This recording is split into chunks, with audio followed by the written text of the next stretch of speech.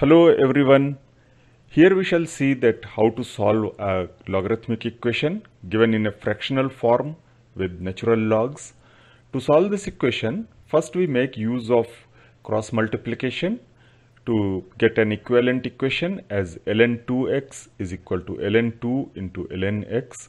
On the left hand side, we make use of the multiplication property of log, which makes it as ln 2 plus ln x being equal to ln 2 into ln x. Now we separate all the ln x terms on the right hand side, which makes the equation as ln 2 is equal to ln 2 into ln x minus ln x. On the right hand side, we take ln x common, which makes equation as ln 2 is equal to ln x into ln 2 minus 1.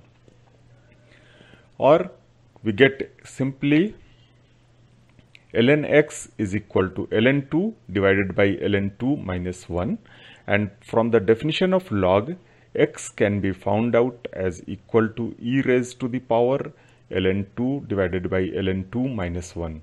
This can be the answer, or in fact this is the value of x which we get, but this expression looks little clumsy, so we just try to do some mathematical Olympics here and write x as equal to e raised to the power ln 2 whole raised to the power 1 by ln 2 minus 1, and e raised to the power ln 2 is simply 2, so x becomes equal to 2 raised to the power 1 by ln 2 minus 1. Up to here I find it as the most simple form of x which can be expressed.